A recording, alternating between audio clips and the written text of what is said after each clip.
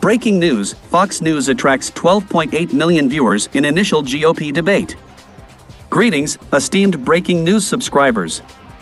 In a recent announcement, Fox News revealed that its coverage of the first Republican presidential debate captivated an impressive audience of 12.8 million viewers.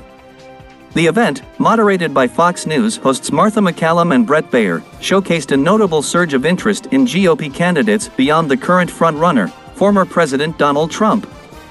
Remarkably, this viewership figure underscores the nation's curiosity about alternative contenders within the GOP, even in the absence of Trump, who chose not to partake in the debate. Instead, he made a prominent appearance on the X platform, previously recognized as Twitter, through an interview on Tucker Carlson's show. Trump lauded the interview on Truth Social, dubbing it a blockbuster moment.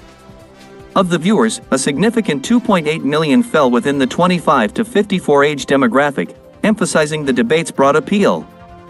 This engaging exchange also marked the year's highest-rated non-sports cable telecast in terms of total viewership, outshining Paramount's Yellowstone, which garnered